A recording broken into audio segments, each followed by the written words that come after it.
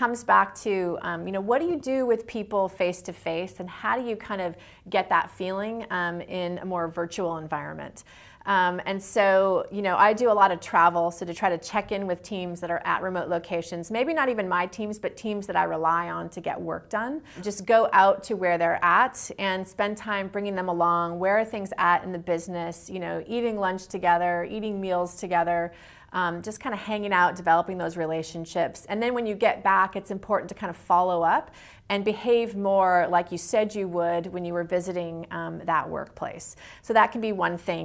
I went on a recent trip to visit a team that's out in one of our India offices, and they gave me a lot of good feedback about how they wanted to understand more of the broader business context. And so I immediately started, taking some of my meeting notes and giving that out to the whole team. Hey, here's what's happening in the business. Here's the broader context.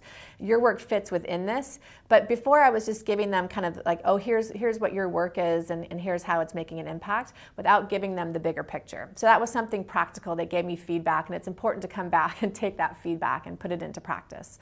I also think it's important when you have meetings where you have people who are attending virtually to make sure that you pause and give them time to contribute.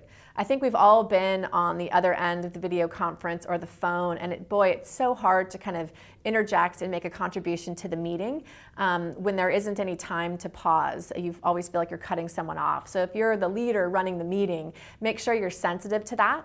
Pause, take a break, ask, hey, did you have something to contribute to that? Be ultra sensitive to when people are trying to interrupt.